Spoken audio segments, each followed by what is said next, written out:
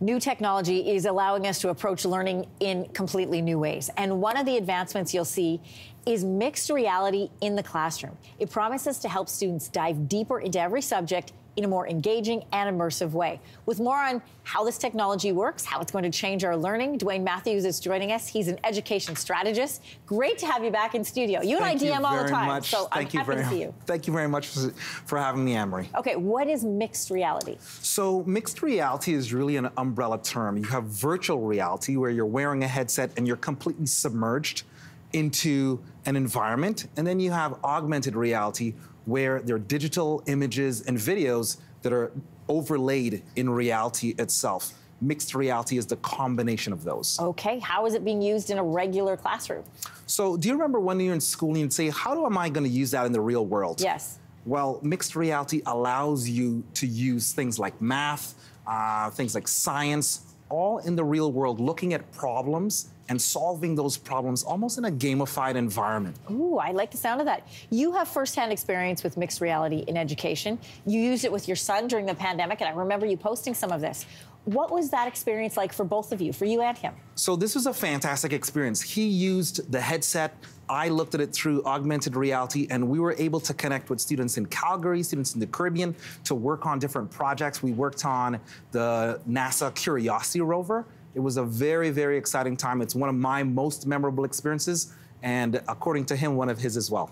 What are the benefits of using mixed reality in a classroom? What are you seeing? So one of the big things is increased academic performance, increased engagement. Of course, yeah. Students are much more engaged, less distraction.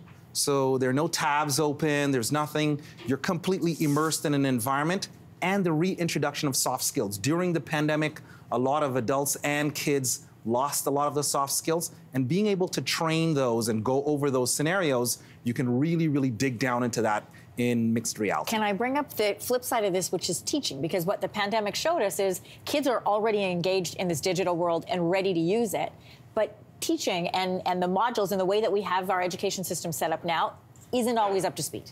No. And I think what you're going to find this year is, at the beginning, you found a lot of ed tech companies going out on their own. You're going to find a lot of ed tech companies working directly with educators to design and shape how these experiences happen, and I'm very excited about that. Yeah, we're just the beginning of mixed reality in education. What do you think the future is going to look like for students? Gosh, one of the things that I'm so excited about, Anne-Marie, is the Apple Vision Pro, spatial computing, where you now have an unlimited amount of space, you have an unlimited amount of access. It's mixed with multimodal artificial intelligence, which allows you to... Those are a lot of words that I don't understand, Dwayne. What does that mean? It means that the AI can see and hear, interact with the internet. You can create avatars and design that avatar yourself to engage with students. Very, very exciting stuff. You mentioned something that I think is so important, and that is engagement, because we find there's a real issue with that. You know, either kids are on their phones in the classroom, or they're just not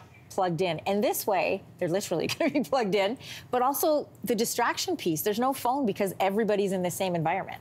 Well, and you can create so many things to personalize that learning experience for each individual student, which is something that's very difficult to do in the classroom. If there's a teacher at the front talking to 30 different students, you can really personalize that experience and have students go through a personal map or journey, very much like a game. You know, sometimes future conversations or conversations about the future scare you a little bit, but yours always excite me. Thanks for coming in, Dwayne. Thank you very much for having me. All right. Hey, thanks for watching. If you liked this, be sure to subscribe here, or you can check out more Your Morning videos right here.